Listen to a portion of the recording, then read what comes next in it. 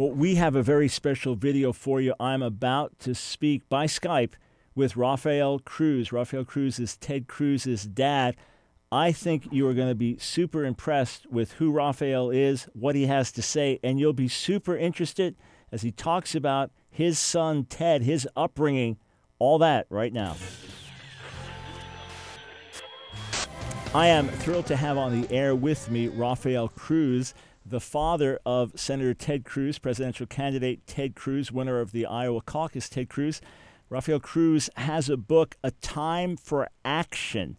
It is a call to empowered Christians that we must reignite the promise of America. Reverend Cruz, Rafael, great to have you on the broadcast with us today. Dr. Brown, it's so great to be with you. Always great to be with you. Well, thank you, sir. We met a few months back. You were speaking in North Carolina. We had lunch together. That's when you asked me to prayerfully consider endorsing your son. I had never endorsed a candidate, but I felt that this was the right time to do so. And you told me something very powerful about how the decision was made for him to run. What happened that the day you gathered for prayer and decided that he should run for president? Well, actually, prior to that, my son Ted and his family spent 6 months in prayer, seeking God's will for this decision. But the day that the final green light came on, the whole family was together. It was in a Sunday. We were all at his church, First Baptist Church in Houston, Texas, including his senior staff. And after church service, we all gathered at the pastor's office. We were on our knees for 2 hours seeking God's will. And, at the end of that time, a word came through his wife, Heidi. And the word came just saying, seek God's face, not God's hand. And I'll tell you, it was as if there was a cloud of the Holy Spirit filling that place. Some of us were weeping, and Ted just looked up and said, Lord, here am I. Use me. I surrender to you, whatever you want.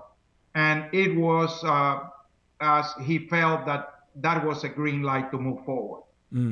So he is not, you know him better than any of us, he is not then what you would call a career politician, correct? Absolutely not. As a matter of fact, he has been calling the problems in Washington, the corrupt career politicians in both parties, which he calls the Washington cartel. It is because of that you see so many politicians in Washington that come against him, because they want to continue the gravy train. They don't want anything to change because they are in bed with the lobbies and the powers that be.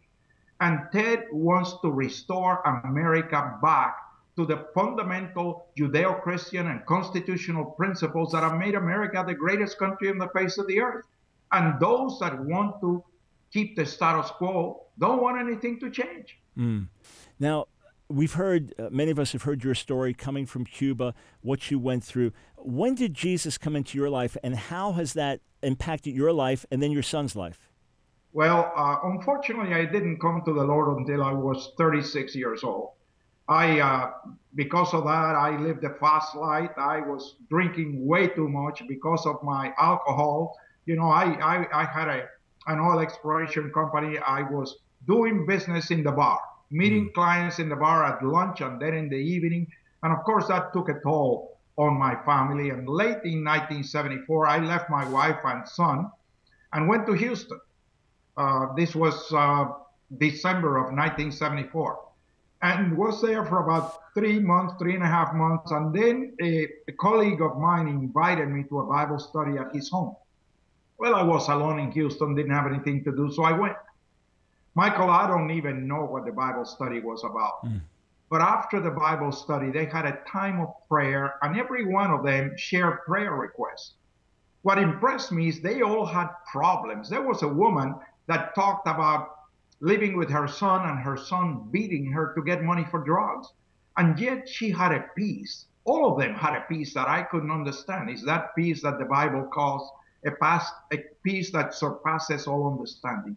I certainly didn't have it, and I certainly wanted it.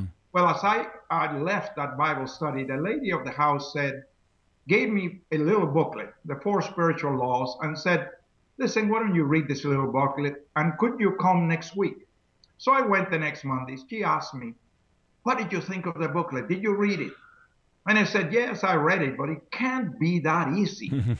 Well, she didn't know how to answer me. They were new Christians. And instead of referring me to the man who led the Bible study, she said, listen, our pastor is going to be at our home tomorrow at 7 o'clock. Would you come? So I went the next evening, and I'll tell you, I was a scientist. I spent, Michael, 4 hours arguing with this pastor. I mean, I was just sure that I could just tear down all his excuses and tell him that all this Christianity was a bunch of hocus pocus. Well, about 11 o'clock at night, and I just praised God that this man would not give up on me. After 4 hours of arguing, the last thing I asked this man is, well, let me ask you, Pastor Wiley, what about that man up in the mountains of Tibet who's never heard of Jesus? Well, very wisely, this pastor did not take that bait. Instead of chasing that rabbit, he looked me in the eye and he said, you know, to tell you the truth, I don't know about that man up in the mountains of Tibet who's never heard of Jesus, but you heard of Jesus. What's your excuse? You know, Michael, that statement just hit me like a sledgehammer. All of a sudden, the eyes of my understanding were opening, and I just fell on my face, surrendered my life to Christ, and that revolutionized my life. The next weekend, I was baptized, and right after that, I got on a plane, went back to my wife and son, and asked my wife to forgive me. Well, she wasn't a Christian. She really didn't understand or believe, but she didn't want to raise our son Ted without a father, so she agreed for us to get together again. We moved to Houston, Texas, and actually, the next 2 or 3 years were very difficult because I basically was devouring the Bible, but not paying much attention to my wife. I was at the church every time they had a meeting by myself. I only took my wife and son to church on Sunday, but the rest of the week I was in men's meetings and prayer meetings and visitations. My wife said, you traded the bar for the church, and she still felt alone. Praise God, I didn't do the same thing with my son. I began pouring the Word of God into my son. Well, after a couple of years, my wife received the Lord while watching a Christian television program. Our communication was so poor, it took 2 weeks for her to tell me. But then when Ted was 8 years old, after I had been pouring the Word of God into him every night for 4 years, he surrendered his life to Christ when he was 8 years old. And I'll tell you, I am so grateful that the Lord put me in front of that pastor that wouldn't give up on me and spend 4 hours so lovingly sharing the Word of God with me and the love of Jesus Christ with me. One thing I know from the time that we spent together, Rafael, your heart burns for Jesus, your heart burns for the church, and your heart burns for the nation. And as I've had the privilege of spending some time with your son and hearing him share about the Lord's work in his life, I have no question that he's the real deal in terms of he is in this because he loves God and he loves America and he believes he can make a difference. There are some charges that have come against him. There's controversy. I want you to tell our listeners, as you know Ted Cruz better than any of us, who this man really is. Rafael Cruz has a new book out, A Time for Action. Here again is Dr. Michael Brown. I am speaking with Rafael Cruz. You may know him as the father of Ted Cruz, presidential candidate and Senator Ted Cruz. Rafael has written a book, A Time for Action. Rafael is a man of God and a man of action. And Ted Cruz was criticized for saying, I'm a Christian first, I'm an American second, I'm a conservative third. But I can't think of any Christian who really is serious about his or her faith saying that they're an American first and a Christian second. Well, recently, Senator Cruz has come under attack as a Christian. Is he a man of integrity? Is he a liar? Is he nasty? Can he be trusted? So I have the privilege of speaking to Rafael Cruz in the midst of all the craziness of the campaign. Rafael, tell my listeners who your son really is. You've known him his entire life. You've watched his marriage with his wife, Heidi. You know him behind the scenes when no one else is watching. Who is this man really, and what makes him tick? Well, as I was telling you a little earlier, I began pouring the Word of God into him when he was 4 years old, and he surrendered his life to Christ when he was 8. But politically, I tell you, he got his first uh, impact in the political arena when he was 9. I was very involved with an organization called the Religious Roundtable. It was a Judeo-Christian organization that mobilized millions of people of faith to help elect whom I considered the greatest president since Abraham Lincoln, President Ronald Reagan. Every day at our dinner table, our conversation was about why we had to get rid of this progressive socialist Jimmy Carter and replace him with a constitutional conservative like Ronald Reagan. So my son Ted got a dose of conservative politics from a Christian worldview every day for a year when he was 9 years old. Wow. But the real impact on his life was when he was 13. As he was entering high school, we introduced him to an organization called the Free Enterprise Institute. So now Ted is reading Adam Smith and John Locke and von Mises and Hayek and Bastiat and Milton Friedman and the Federalist Papers and the Anti-Federalist Papers. Then this organization creates a group of 5 kids. They call them the constitutional corroborators. They hired a memory expert and they taught these 5 kids, my son Ted was one of the 5, to memorize the US Constitution. For the next 4 years, my son Ted gave approximately 80 speeches on free market economics and the Constitution. Before my son Ted left high school, he was passionate about the Constitution. He was passionate about the Declaration, about free markets, about limited government, about the rule of law. And that passion became like fire in his bones. And you know, Michael, the reason I know my son Ted Cruz will not compromise his principles in Washington is that fire is as alive today as it was over 30 years ago. My son is a man of truth. He's a man of integrity. He's a man you can trust. 2 things you can trust with Ted Cruz. Number 1, he will tell you the truth. And number 2, he will do exactly what he says he's going to do. He has done that 100% of the time. What you see is what you get. And I'll tell you what, he has a true servant spirit. He realizes that as a public servant, he is a servant of we the people. He wants to go to the Oval Office to be the servant to every American and to open up the opportunity for every American to achieve their American dream, not only for themselves, but for their children and their children's children. Yeah, and listen, as I've spent time with you, heard your heart, the prayer that went into him even saying he was going to run for office, and then the time that I've heard him, the times I've spoken with him face to face, what became immediately clear to me was he's not in this for politics or for political gain.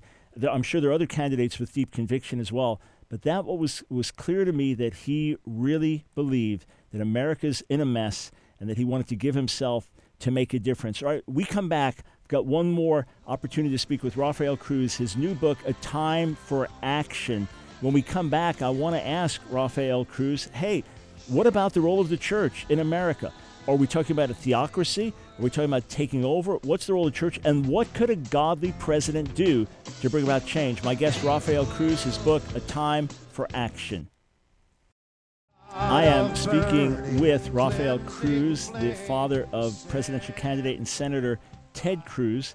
Rafael and I met some months back, and it was Rafael who asked me to pray about endorsing Ted Cruz. And I said, listen, I have 2 essentials, 2 things that are non-negotiable to me. Number 1, the person must be an impeccable moral conservative. They've got to be a moral conservative on issues of life and family. They've got to be a strong friend of Israel. Obviously, they have to be competent in all these other areas, but that's where I start. And secondly, they have to be willing to take on the establishment, because no matter who the candidate is, I was convinced that no matter how good a candidate they were, if they wouldn't take on the Republican and Democratic establishment, they will not be able to bring about change. The more I heard about Ted Cruz, the more I was convinced he was in my top 2 or 3, the more I was convinced he could be a person to do it, hence my personal endorsement. On the radio show, we'll cover all issues fairly from every angle, but my personal endorsement was for Senator Ted Cruz, and that's why I said, yes, let's do it. And the more I spoke with Rafael, the more I heard his heart burning as well.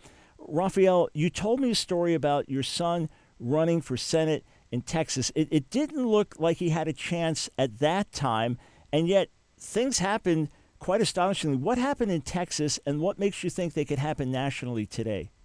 Well, you know, when Ted started to run for Senate, He was at 2% in the polls. He was running against the lieutenant governor of Texas, who had been in office for 12 years. This man, very, very wealthy. He spent $35 million of attack ads against my son Ted. 22 of those 35 millions came from his own pocket. But I'll tell you what Ted had. He created a grassroots of tens of thousands of volunteers, tens of thousands of people across the state that were going door to door. He was speaking to tea parties and 9/12 groups and homeschoolers and constitutional conservatives, and everywhere it was a grassroots campaign. And I'll tell you what, the more he talked to people and the more that his message got out, the more people came behind him. And in spite of this so well-known man that was running against him, he won that nomination by 14%. And he won the general by 16%. What about the notion, though, that he's too conservative to be elected by the Americans, that he could potentially win the Republican nomination? He's got the great ground game. He's got a good history as a committed conservative, etc. But there's no way he could win a national election. What do you say to that? Well, I'll tell you what, those who think that way, they don't understand our history. Look at our history over the last 40 years. Every time we've had a middle-of-the-road, mushy moderate that has been running against the Democrats, we have lost. Mm-hmm. The thing that Ronald Reagan said, don't paint in pale colors, paint in bold colors, not pale pastels. You know, they despise Ronald Reagan, and they said the same thing about Ronald Reagan. Ronald Reagan is unelectable. He's a right-wing zealot. Well, Ronald Reagan not only won, he won by an overwhelming sweep both times. 44 states voted for Ronald Reagan in 1980, 49 states voted for Ronald Reagan in 1984. The same thing is going to happen with Ted. We are seeing the Reagan coalition being put back.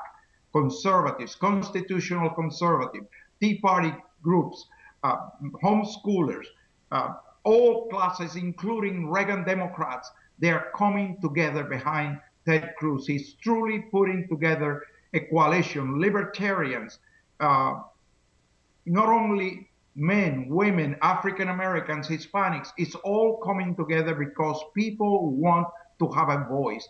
People want a president that will be a president to every American, not a divide and conquer like you see with the Democratic Party. And people that want to not fundamentally destroy America, but restore America to the Judeo-Christian principles, to the constitutional principles that have made America the most unique country on the face of the earth. And we can do that. We did it in 1980 by mobilizing people of faith. We can do it again, Michael. And I think we're going to see that happen. All right. Someone would say, a critic would say, it sounds like you're advocating a theocracy. It sounds like you're talking about Christians taking over and imposing their religion on America. I know that's not what you believe. I know that's not what your son believes. So what's the difference between what you're saying and imposing some kind of theocracy? Well, we're not talking about a theocracy. We're talking about people who have been the background of America, the moral fiber of America, have been divorced from the political process. We have had over 50% of evangelicals not even voting. So you have a large percentage of the population that have been absent for the political process. All we are saying is we need everyone that has a desire to see America restored to become involved. Because if you're not involved, you don't even have a chance. You don't even have the right to complain. You become part of the problem instead of part of the solution. We are talking about restoring America back to the foundations. The Bible says, if the foundations be destroyed, what can the righteous do? Our foundations have been eroded by secular humanism, by just, like you were saying earlier, by just destroying the family, by basically the moral values that have made America great have been practically destroyed. And we have secularized America, and the new religion of America is secular humanism. Mm-hmm. And what we're seeing, for example, with Common Core if we're seeing our children being brainwashed, not only with secular humanism, but with socialism, values clarification, situational ethics, where there are no moral values. And so that has caused a great deterioration of our moral fiber, of the foundations that have made America great. We need to go back to those principles that we know work, which is why America has been the bastion of freedom throughout the world for 200 years. We need to restore that foundation. And what do you feel a godly president could do? If your son was elected with his deep faith, his wife Heidi, her deep faith, their deep moral convictions. Obviously, we're not electing him as a pastor or a priest or a pope, but what effect could a godly leader, a godly president have on America in your view?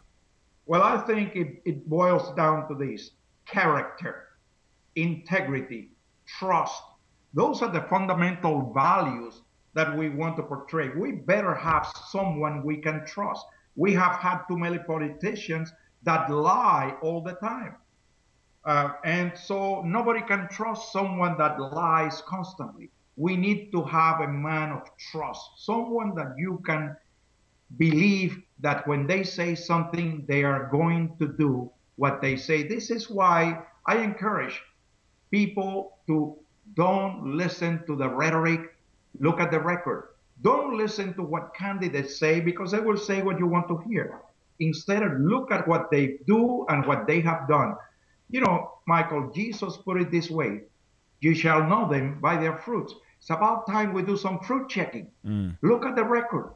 Ted's record is impeccable. Only 100% of the time he has done exactly what he promised his constituents he was going to do. You can trust that he will do what he promised America he will do. And as I said, it boils down to character, integrity. We need to bring integrity back to the Oval Office, that we can again be respected across the world. We need for Americans to have the feeling that they are giving their children a better America that they inherited. Right now, over 60% of Americans feel that their children are going to inherit a worse country than they had. That is unacceptable. We need to have every American feel the hope that they can achieve their dreams, not feel that, you know, things are on a down spiral. We can reverse that if we have someone whose interest is to serve we the people instead of self-serving. I think that's what you will get on a President Ted Cruz. Someone who deeply cares for every American and who is a true servant of we the people. Rafael, I appreciate your words, your heart, your passion. Rafael's new book, A Time for Action. Empowered Christians Must Reignite the Promise of America. And Rafael, I know above all, you're praying and you're lifting up Jesus. And I know you'd like everyone to be praying for Ted and Heidi and the kids. So let's be sure we do that. And let's pray. We can agree on this. God, your best for America. And God, Amen. Bring your church to repentance. Rafael, it's a joy to speak with you again. I look forward to seeing you face to face one of these days. Well, I am sure we'll see each other in the next couple of weeks, because I'm coming to South Carolina, and I'm sure I'll come up to North Carolina. Perhaps we can visit and maybe break some bread together, my brother. I will go out of my way to make it happen with joy. It'll be a privilege. Look forward to it. God bless you. God bless you. God bless each and every one of you listeners.